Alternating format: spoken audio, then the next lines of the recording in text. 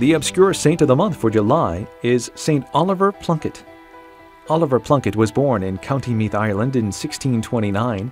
He studied for the priesthood in Rome and was ordained there in 1654.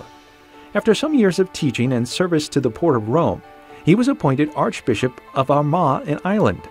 4 years later, in 1673, a new wave of anti-Catholic persecution began, forcing Archbishop Plunkett to do his pastoral work in secrecy and disguise, and to live in hiding.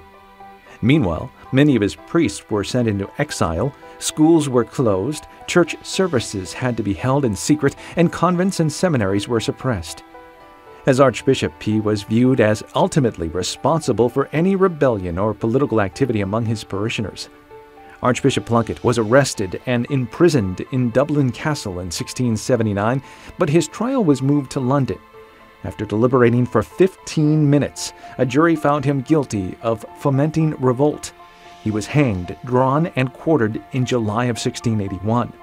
Pope Paul VI canonized Oliver Plunkett in 1975. His feast day is celebrated on July 2nd.